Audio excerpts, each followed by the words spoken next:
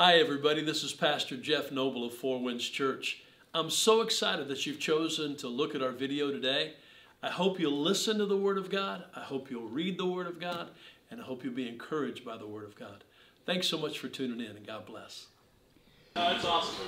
Well, hello again, church. If you have your copy of God's Word, we are going to be reading out of John chapter 5. John chapter 5. While you're looking that up, if you're new, my name is Pastor here. I'm the associate pastor here. You're going to hear a message from our founding and senior pastor, Pastor Jeff Noble. On your way in, on your seat, there was a bulletin. If you open that up, you'll see there's some sermon notes. You can follow along as Pastor Jeff is preaching, fill in the blanks. But you'll also see that there's a welcome card in there. We'd love for you to fill that out. You can put it into the offering plate when we get to that part of our service. It's just our way of getting to know you. We'd like to know your name, pray for you and your family, and welcome you here at Four Winds. Thank you to those who are watching online, and thank you to those who are listening to our radio broadcast.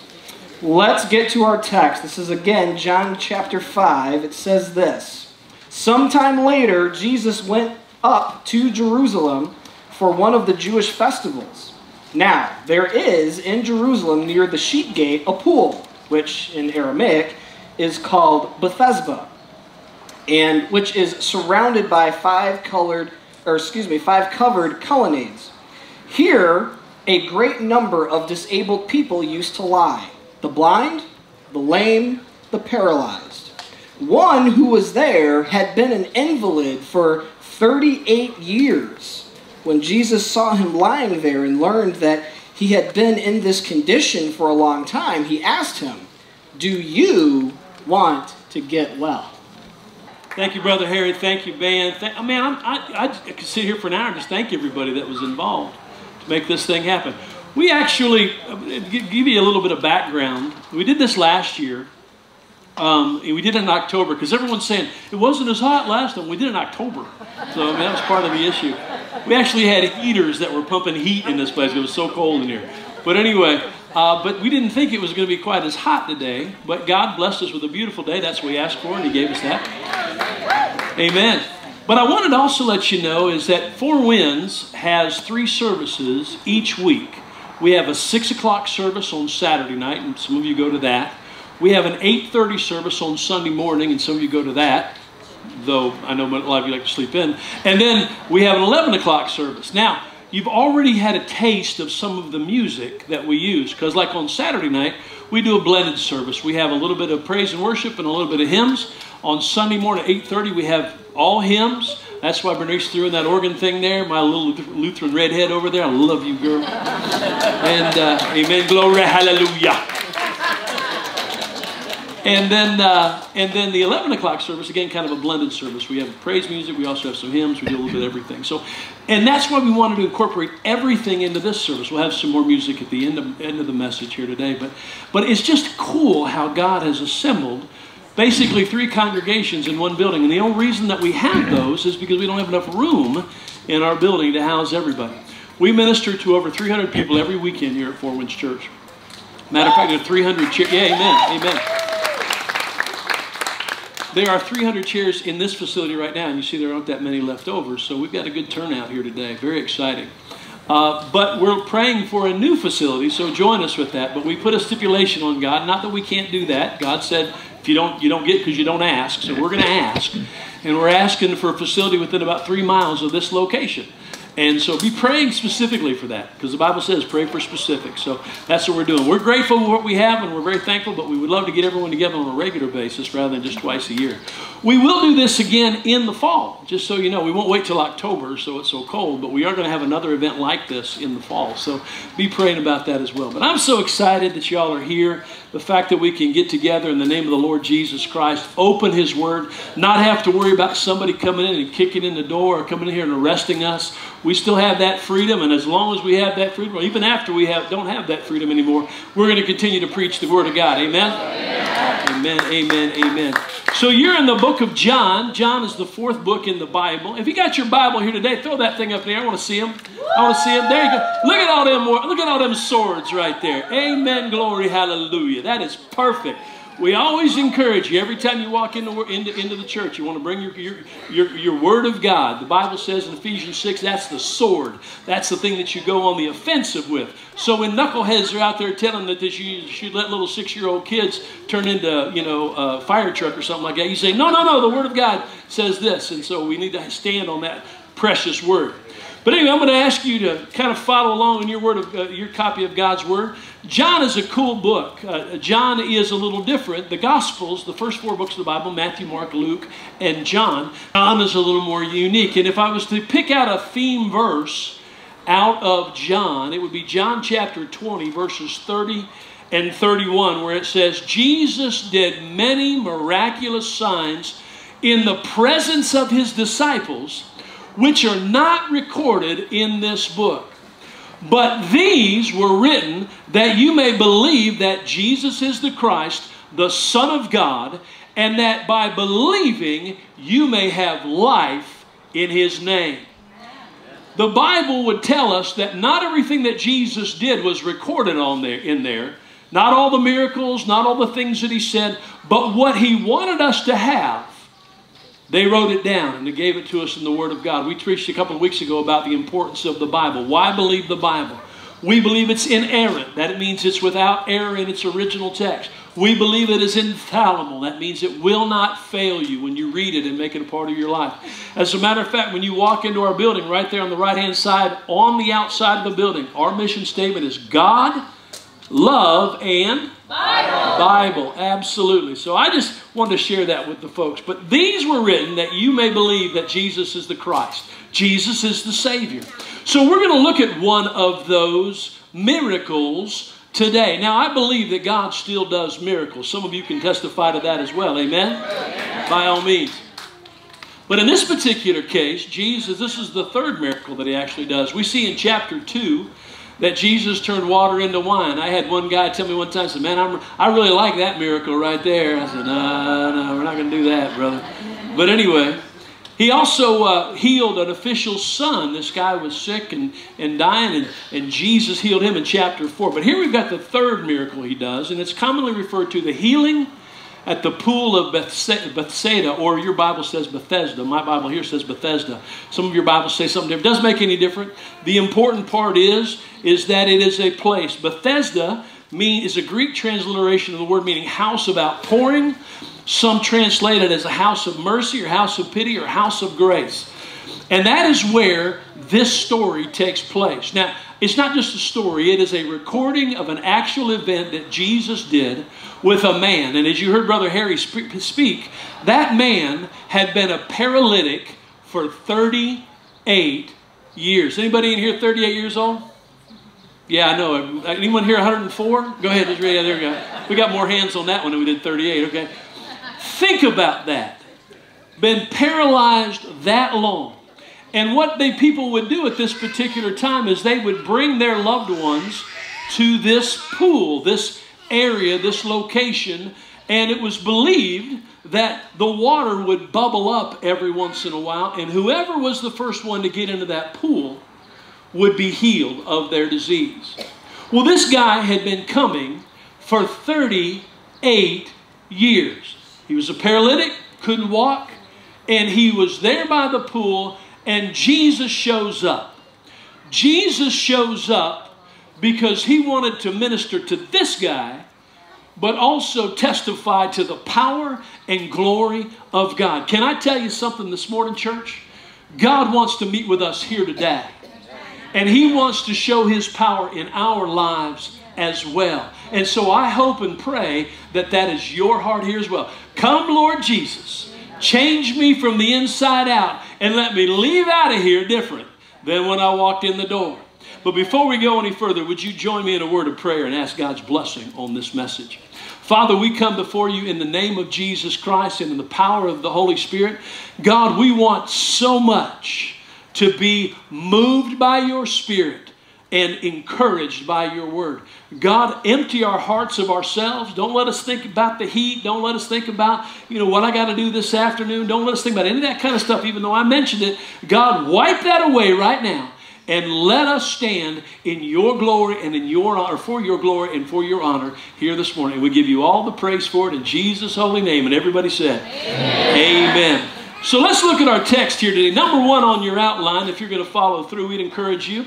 Jesus went to hurting people. Look what the text says in verse 1 through 3.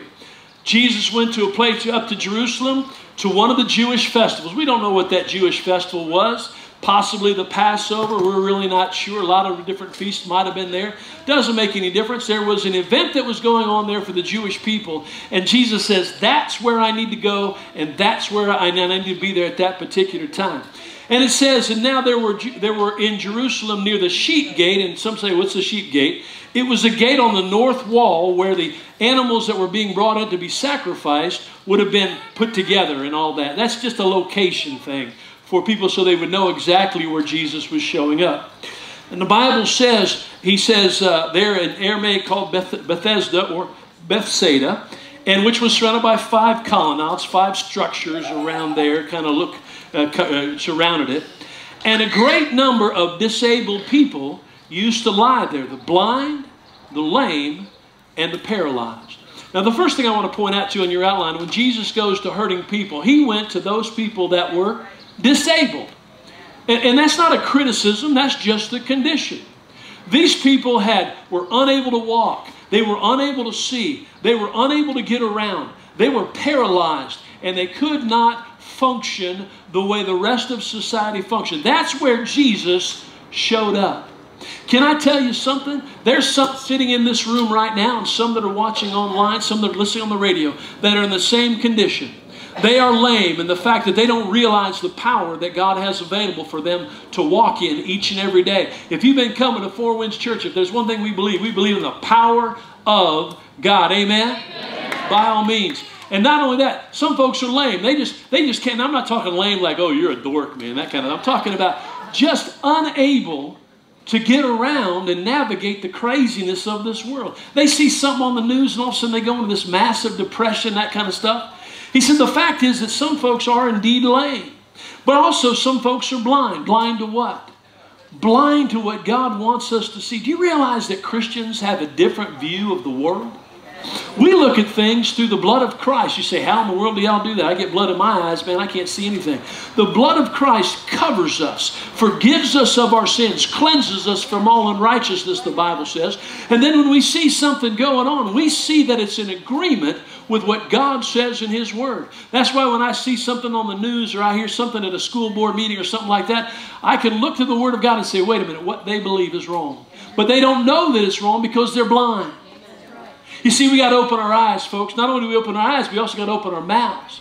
And some folks are paralyzed. Some folks are paralyzed spiritually. They have no ability to look at the situation and be able to handle it. That first thing something happens in their life, they're ready to absolutely implode. We had a dear sister came to me just a few weeks ago, or I guess it was last week actually. She says, Pastor, it's been a bad week. She said, somebody got in and hacked my bank account and took all my money. Took it all.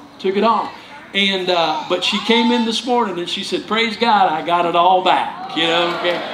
Yeah. So that's exciting stuff. And we see stuff like that all the time. But we'll let the circumstances around us paralyze us. You see, that's why Jesus shows up to these kind of places. Because He knows that we struggle. And then He says, I've come here to fix your situation. He went where the disabled people were. Now the disciples were not necessarily known. The 12 guys that followed Jesus were not necessarily known for their compassion. Okay, bunch of different guys all gathered together trying to learn from Jesus. And they're walking one day in John chapter 9, verse 2 and 3. They're walking down the road, and there's a guy that had been born blind. He'd been blind his whole life. And they would normally sit on the side of the road and they would just beg for money as folks were coming by. Well, the compassionate disciples come walking by. I'm going to use Chris as an example here since you had the guts to sit in the front row, my brother. Chris, you awake? Good. Yeah, good. Just make sure. All right. Okay, that's okay. That's okay. So anyway, my dear brother, let's say Chris is the one that's sitting there and he's begging for, and they come walking by. And they turned to Jesus and they said, who sinned that this man should be born blind? Him or his parents? You see, the Jewish people believe that a lot of times things happen in your life because of the sin in your life. You might remember Job. Job had everything and lost it all, and his brothers or his friends sat around there and said, Job, you obviously did something to tick God off. You know, that's a fallacy that folks utilize. They think somehow God's punishing them by the circumstances. No, everything that happens in our life, we looked at this in Romans chapter 8 last week, everything that happens is for our good and what? For His glory. So they say, who sinned, this man or his parents? And of course, Jesus comes back and He says, neither this man nor his parents sinned. In other words, squash that Jewish belief there. He said, but this happened so that the work of God might be displayed in his life. You see, this circumstances this guy had lived with. And some folks would say, well, it sounds like it's kind of mean that God would let him deal with that. He was going to be completely different after Christ caught a hold of him, right? After God changed him from the inside out. He was going to get up there and be able to walk around, and everyone was going to say, wait a minute, that guy used to be blind, and now he sees. You see, it seemed like a bad situation, but God was going to turn it into a blessing through Jesus Christ. He said it wasn't his sin. He said this was happening so God can be glorified. Listen, some of the things that are going on in your life are God's way of saying, let me be glorified in this. Don't be defeated. Don't be distracted. Don't be beat down to a nub. Rise up above that, like we looked at in Isaiah chapter 40 last week about on those wings like eagles. Rise up above that and understand that I'm about to use you in a mighty, mighty way. Can I get an amen? Amen. By all means. Amen. Now, again, it says there were various types of infirmities. There was... Sorry, I'm getting... So these people were disabled, but they were also discouraged. They were discouraged. Can you imagine sitting next to a body of water that in your heart you believe was somehow going to fix you, and yet every time you headed to that thing, you could never get in first? These people were discouraged. Now, if you read in the Bible here, verse 4... If you're looking in your Bible, verse 4 does not exist in most major texts. No offense to those of you who are King James only, folks. That was added in by scribes afterwards. That is not a part of original manuscript. Because it said there was a belief that every once in a while an angel would come down and stir the waters and whoever got in would be healed and all that kind of stuff. Not in the original text. So when people read this, they go from verse 3 to verse 5. They go, wait a minute, I got a problem with my Bible. That's not it at all. So it says in verse 5, the one who had been there for 38 years, and when Jesus saw him there, he learned, and by the way, that's another issue that I have. This is where the NIV is wrong. Okay, I love the NIV. I use it to preach it. Jesus didn't learn nothing. Jesus came there. He knew what he was going to do when he got there. And so they use not a bad word, but they use the incorrect word. Jesus knew this man was in a troubled situation. And he knew that this man had been in that condition for a long time. And so he asked him a simple question. Now, everybody else is discouraged. Everybody else is upset. Psalm 43 verse 5. And by the way, just so you know, normally we have two big screens back here that allows, and I got one in the back usually that I can see, and allows you to see the words yourself. I'll try to read it in my southern language best I can, but I know y'all think I speak a second language. You know, the English is my second language.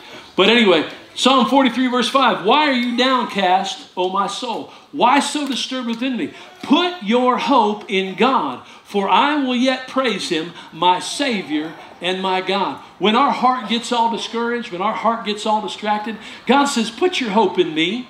Put your hope in me and let me lead you through this circumstance. Let me get you through this. The psalmist tells himself to stop focusing on self and instead focus on God. Now, how do you go about doing that? And again, we talk about this on a regular basis here at Four Winds. We talk about the importance of meditation. Now, I'm not talking sitting in the lotus position. That's not what I'm talking about. Meditation is nothing more than focused thought. Meditating on the Word of God, on the things that you see. We tell folks every week, take that bulletin home with you, those verses, and go back and look them up yourself, read them yourself, and meditate on them. Think about what God is trying to tell us through that word, through meditation, through prayer. Again, that should just be a natural thing for every believer, is to pray, go before the throne of grace. Not to get your will done in heaven, but to see God's will done here on earth in our lives. Singing. As we're singing, this is a way in which we focus on God. That's why we do this. Not for performance. We never perform in this church. We always present the Word of God through the music and let folks worship God. And then through reading the Word of God. Those are all ways in which we put our hope in God. We don't get discouraged. We get encouraged by the things of God.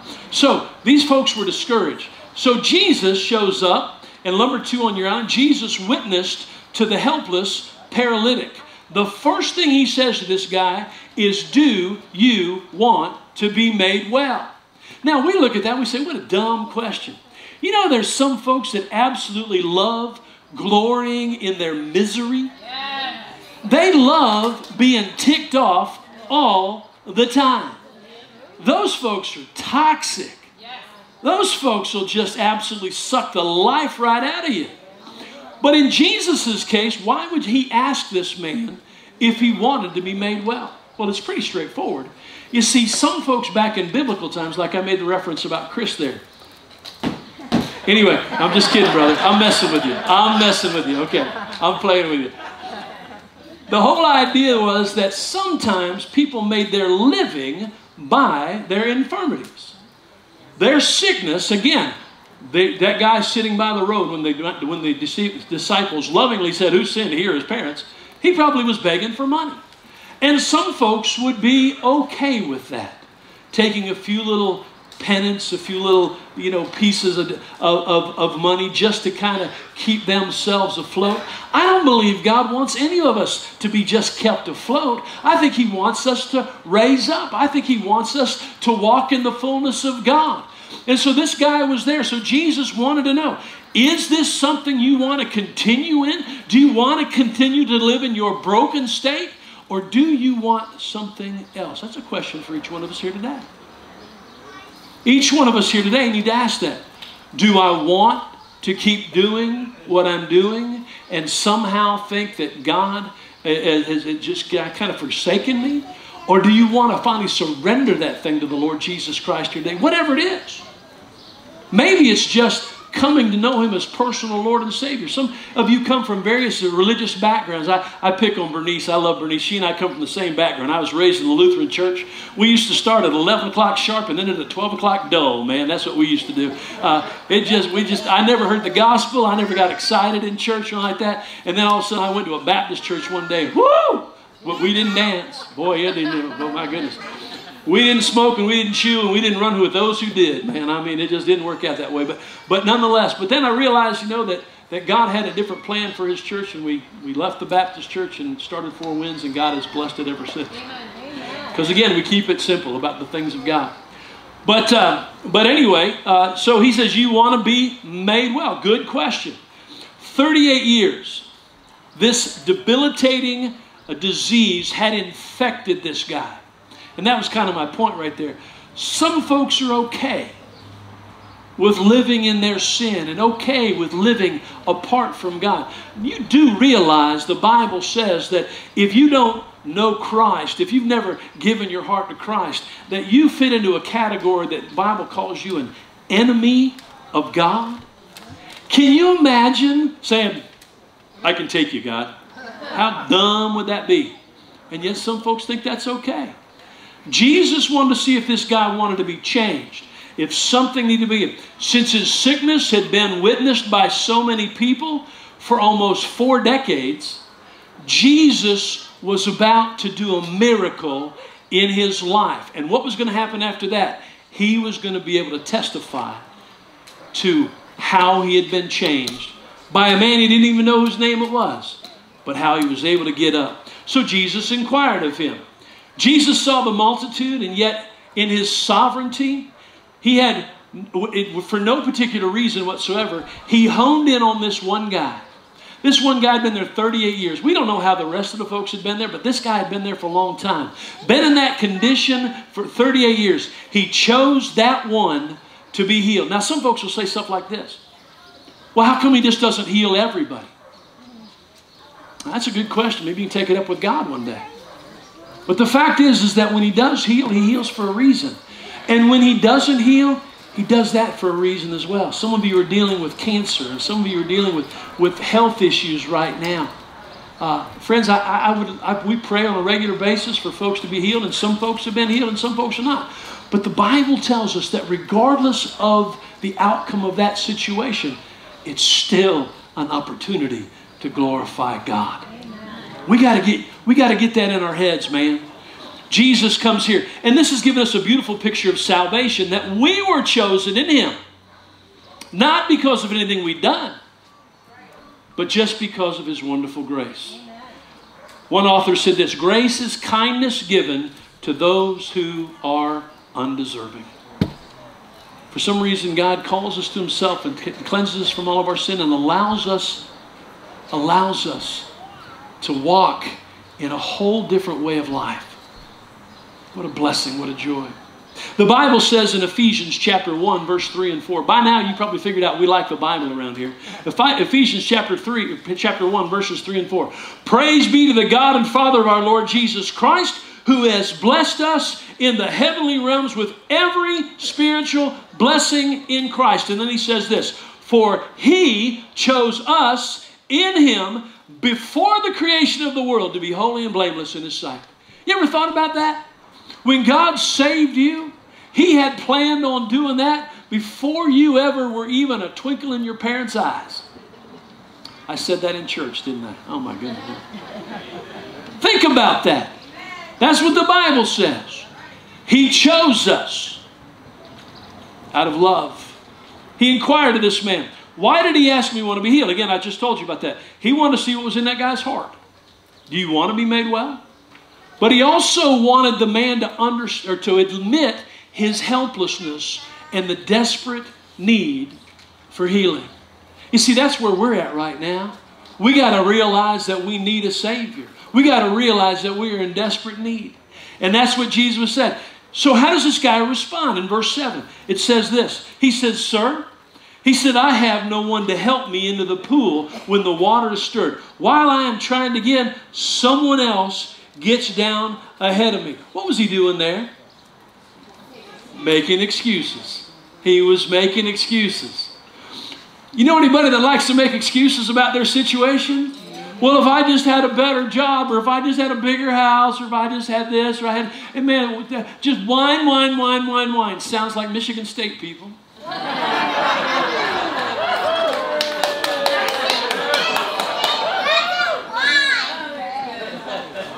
Yeah, I'll get emails on that one.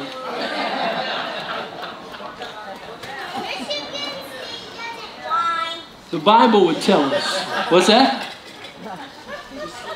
Michigan State doesn't whine. They don't whine? That's right. They don't whine? I don't know. Last season's record I heard a lot of complaining about that.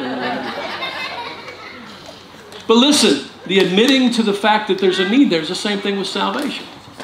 You got to realize you got a need. The Lord knows our condition. He knows we're desperate to be saved. Now, some of us are saved. Some of us are not. This is the thing I want you to get. And I know you hear this from me all the time, but there's new folks here. I want you to hear this, because I may never get the opportunity to talk to you again. I hope I do. Hope you come back and hang out with us again. But the fact is, until you have that assurance of eternal life in Christ Jesus, and it's just taking that step of faith. Until you have that, my friend, you are lost. You are separate from God. And you're not going to schmooze your way into heaven. I had a guy tell me one time, that was the stupidest thing I ever heard. He said, well, when I get in front of God, I'm just going to tell him, well, I did this and I did that. And you know what he's going to say to you? He's not even going to entertain that conversation. He says, go away, I never knew you. Well, that's not the loving God I know of the Bible. No, he's also just.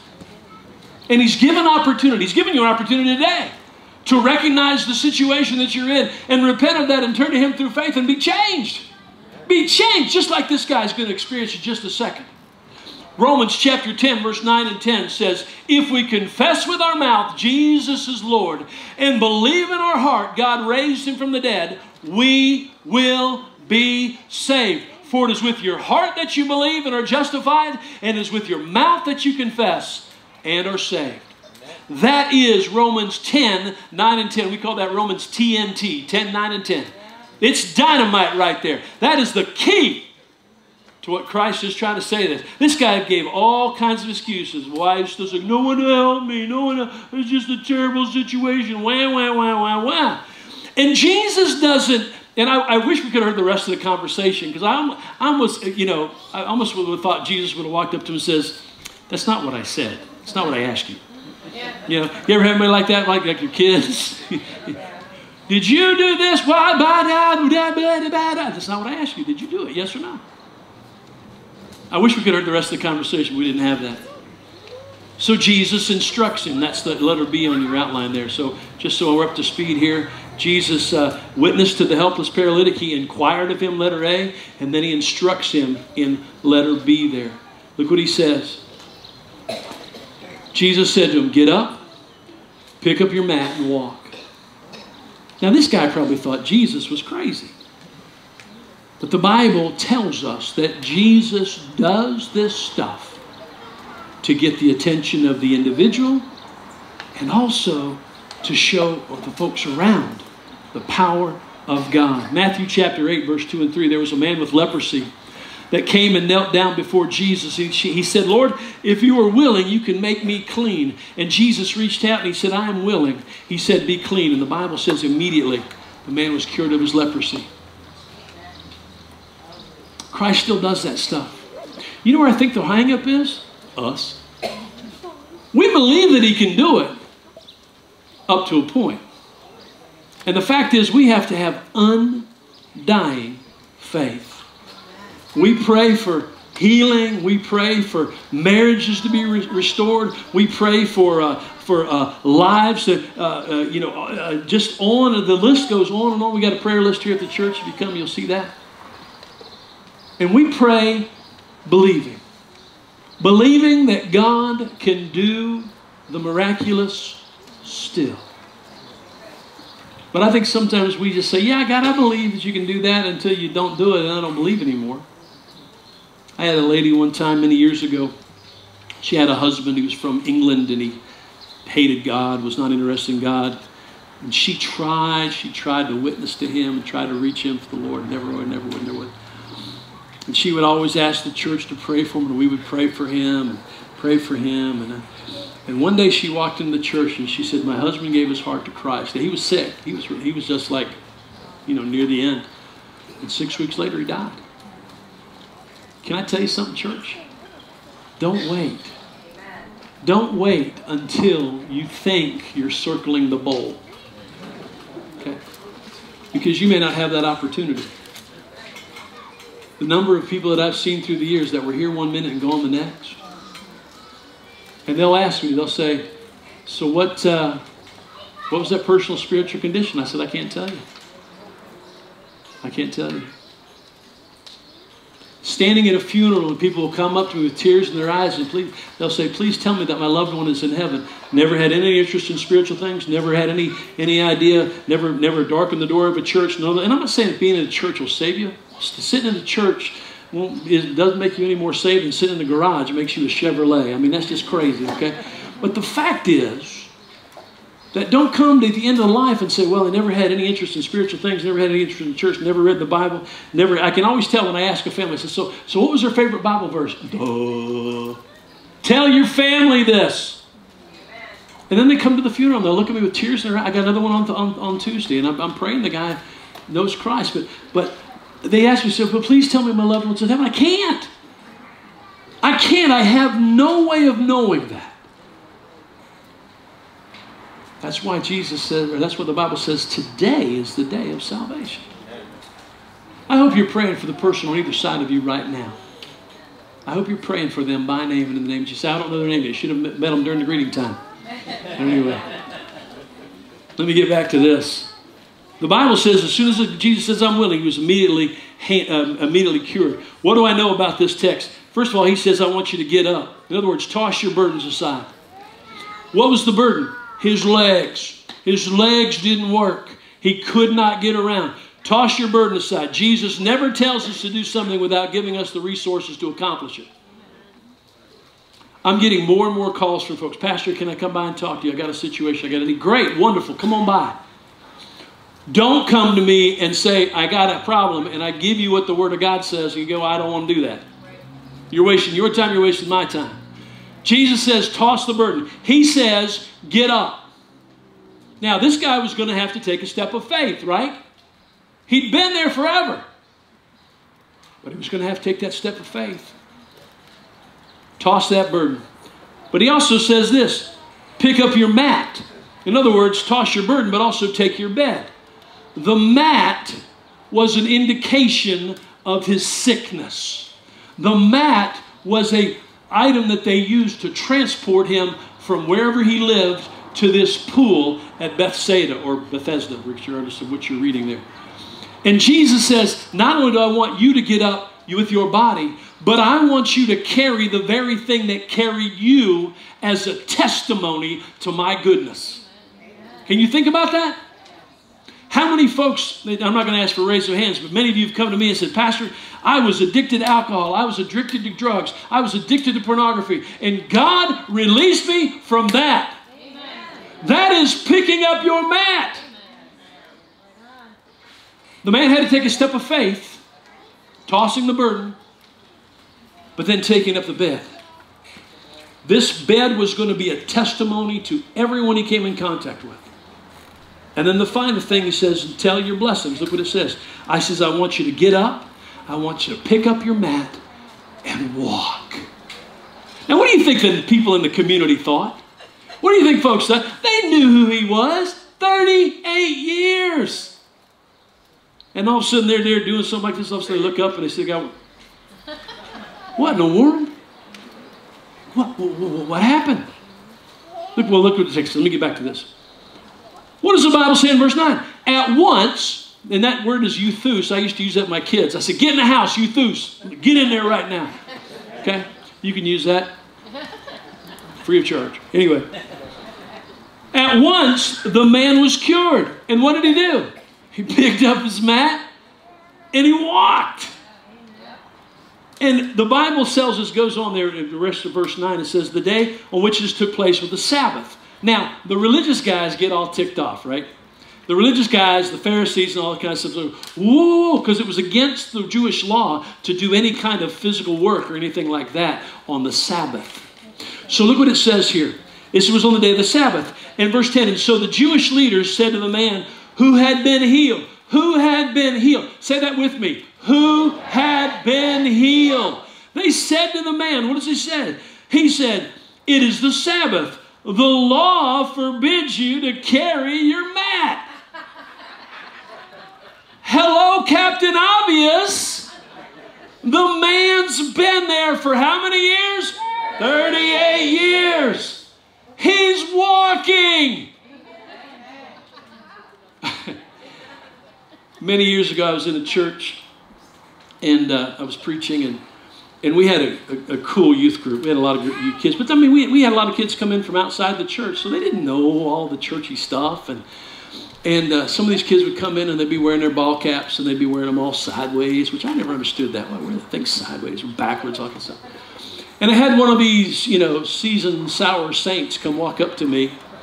Pastor Jeff, did you see that those young people are wearing hats in the church? Now, I understand those of you who are in the military, man, I get it. I take my hat off when I wasn't in the military, but I take my hat off when I get in the building. That's just out of respect. And I know that's what you guys were taught.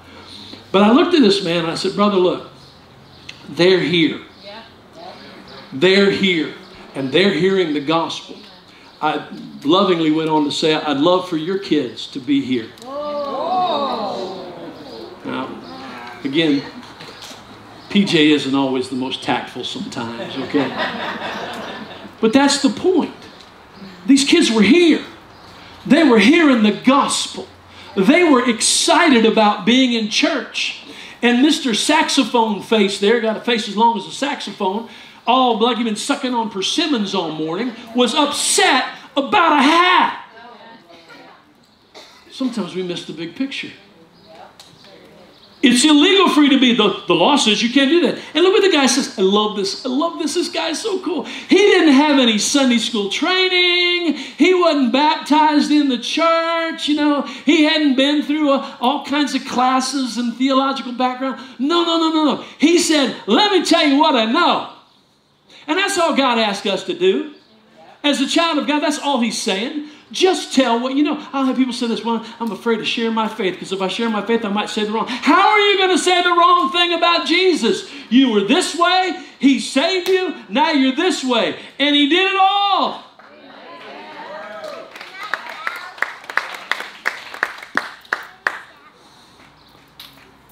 Look what he says in verse 11. The man who made me well said. The religious guys are saying, wait, the law says this. There's the rules of the church. There's a rule. Folks will talk to me and say, we're drinking coffee in the church. Yeah, I'm not a big fan of having snacks and stuff in the church, but it is what it is, okay? I'd much rather come here and drink coffee than sit down at the restaurant and drink coffee and miss church, okay? But if you spill it, though, would you clean it up? That's the only thing. I walk around that church, sometimes look like a dog's been let loose in there. Man, spot here, spot there, spot there. But anyway, but the whole idea was he was hearing the message, and all he told was what he knew. That's it. He says, the man that made me well. They were all upset about the rules. And this guy was standing on his own 2 feet. And his only defense was, this guy came and he told me to get up, and I did. He made me well. How many of us can testify to that? What, 6 of us? Give me a break. Come on now. Let's give a little testimony here. I got about 8,000 watts of speaker here. I want to be using that thing. I'm loving this sound system, by the way. I know y'all have lost about half your hair here on this little speaker here and this over here. But man, I'm telling you what. I might go on for another hour. Oh, no. Hey, I'm kidding. I'm joking.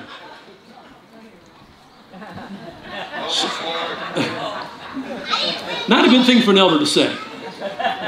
Anyway, pick up your mat and walk. He says, that's what the guy told me. He says, pick up your mat and walk. Once the guy was healed, Jesus says, I want you to get going. And that's exactly what the guy did. The guy that made me well. Told me to get up, pick up my mat and walk. And so that is what I did. So they asked him, who is this fellow who told you to pick up and walk? And look how the man responds again, verse 13. The man who was healed had no idea. For Jesus had slipped away in the crowd and was there. Which brings me to my third point of my outline here. Jesus warned the healed proclaimer.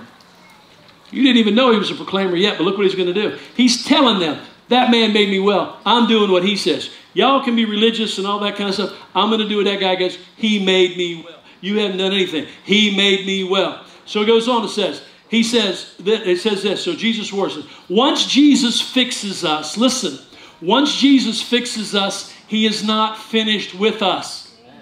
He didn't just send this guy and say, okay, go be well. No, he was going to testify. He was going to testify. Remember the woman at the well, that story of the woman at the well? Jesus shows up. This Samaritan woman is there at the well. She's there at the middle of the day. Nobody was around because nobody liked her. She was a woman of ill repute, and she'd done things, and nobody liked her, so she went in the heat of the day. And Jesus shows up there and begins to talk to her. And when she came to realize who Jesus was, the Bible says she went back and told what? Everybody what had happened to her. She said, this man knows everything about me. He warns the healed proclaimer. Once he fixes us, he's not finished with us. Although there's not an evidence that this healed man ever trusted in Christ as Lord and Savior, he was still willing to publicly praise Jesus for the good health in spite of the religious ridicule. What did he do? The Bible says he went into the temple, probably to worship. Look what the text says. The man who was healed had no idea Jesus had slipped away in the crowd. Verse 14. Later, Jesus found him in the temple. Well, wouldn't you go to church if God had done something amazing in your life? Then why don't we go before? Why don't we go before? Why don't we walk why don't we walk into church each Sunday and say, Lord, I want, first of all, thank you for the fact I got 2 legs that I can actually walk in here on. And God, I want to thank you for the fact that I've got people around me that say that they say and they show that they love me, that I'm included, that I'm not excluded. I hope you felt the love of Christ when you came here today. And God, I want to thank you for the fact that you've established this church in the middle of Livonia. Why not come before?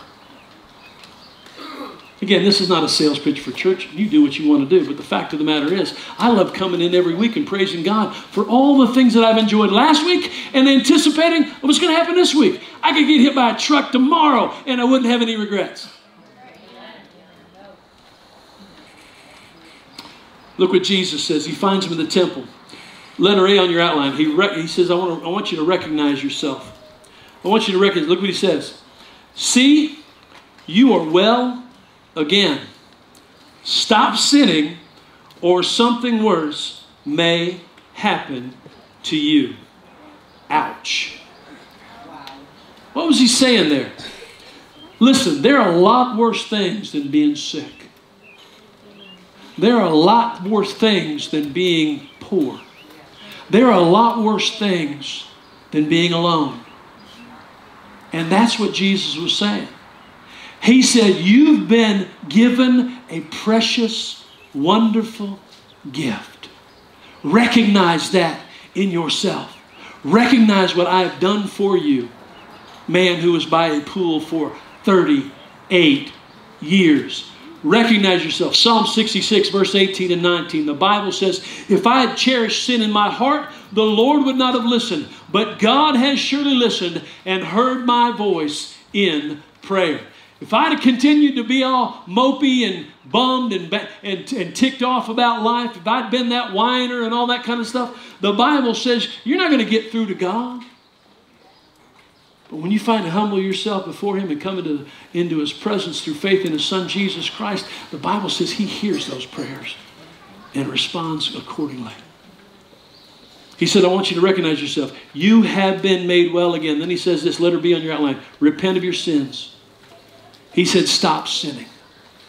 Now, some folks will say stuff like this. Well, Pastor, you've told us that sin is an ongoing struggle. Sure it is. That's why the blood of Christ is so essential for forgiving us of all of our sins. I still struggle with sin, and you still struggle with sin too. Problem is, I don't celebrate it. I don't gravitate to it. I don't want to continue practicing those things. Even the Apostle Paul says, man, he says, it's such a frustrating thing. He says, the things I want to do, I can't do those things. But he says, the things I want to do for glorifying God, those things I don't seem to be able to do. But those things I don't want to do, the sin garbage in my life, that I continue to seem to do. We struggle with it. But Jesus was very adamant. He says, I want you to repent of your sins right here. Settle it with God. Ask for forgiveness of your sins. And repentance means to turn away from those sins and turn to God through faith. Like I said, there's a lot of worse things than being sick. And there's also a lot of things that are better than being healthy. And that is having that relationship and that assurance of Jesus Christ. That if you were to breathe your last here, you would spend eternity with Him in heaven. And you would never, ever, ever want to look back. Stop sinning. From hereafter, sin no longer, sin no more, or something worse. Christ is speaking of eternal consequences. Something worse will happen. Galatians chapter 6, verse 7 and 8. Do not be deceived. God cannot be mocked. Some folks try to flip their nose at God and say, oh God, I just want you to be some kind of, I just want you to be some kind of cosmic waiter up there, just taking my order and blessing me and keep me happy. But when I get all I want, then the heck with you and I'm going to go on about my life. God cannot be mocked. A man reaps what he sows. The one who sows to please his sinful nature, from that nature will reap destruction. See, that doesn't sound very happy to me. I'm not here to make you happy. I'm here to tell you the truth. I promise you will always do that. The person that wants to continue to live in their sin is heading toward a cliff and there is no return. But he goes on to say, the one who sows to please the Spirit, meaning the Holy Spirit, the one that honors God through their life and walks in faithfulness, by that Spirit, and from the Spirit, he will reap eternal life. Again, we don't worry about what the future holds because we know who holds the future. Jesus Christ. Matthew Henry said this, and I put this at the bottom of the outline. Those who are healed by God's word should be ruled by it as well, regardless of what it costs them. Yeah, okay, you may have to get up a little bit earlier on Sunday morning to come and be with your brothers and sisters in Christ, or come to Saturday night service and maybe not go to the movie that night. But I'm telling you, if you understand what I'm talking about, and if you understand that it's not about some external thing like this guy thought it was about the pool, when you realize that, and you realize that Jesus Christ is the only answer, He's the only answer for everything. He's the only answer for this church. He's the only answer for this state, this nation, and this world. He's the only thing that can fix all this. And we got to start putting our faith in Him.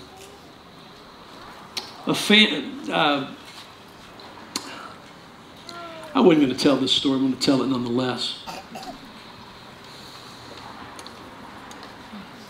My wife and I were out one day with our kids for dinner. And when you're in seminary, you know, and some of you know what I'm talking about as far as just finances or things, it's a struggle right now. We all see it. You know, Bidenomics and all that stuff.